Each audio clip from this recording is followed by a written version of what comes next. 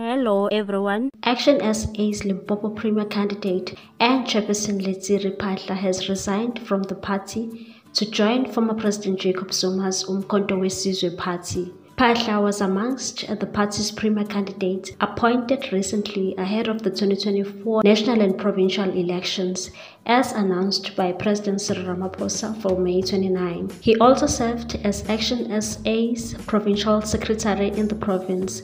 His resignation comes months after Silo Letiga, who was also chairperson, resigned to focus on his writing career. In a statement, the party confirmed it had received Phahla's resignation letter and that his membership was terminated. The statement said ActionSA has accepted the resignation and terminated the membership of its Limpopo provincial chairperson, Letsiri Phahla, following the learning of his joining MK.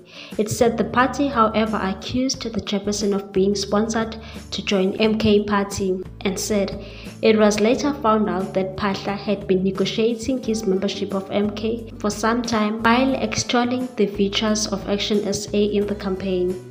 It is believed from credible sources that Phahla was offered considerable financial inducement to join MK.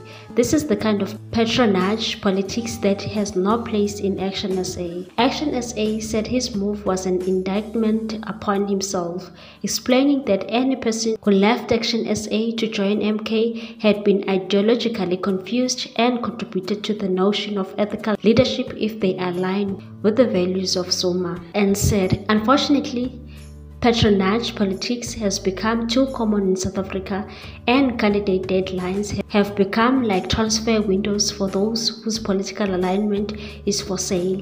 ActionSA welcomes the departure of such compromised leaders from its ranks of an election before they sit in legislature where they abuse the role of a public servant for their own ends. Phahla previously served as the provincial chairperson of the Congress of Traditional Leaders of South Africa.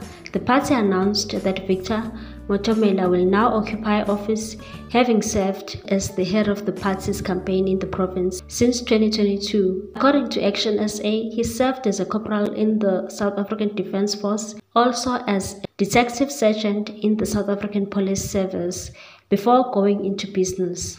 What's your take on this one, people? Thanks for watching. Please subscribe for more news.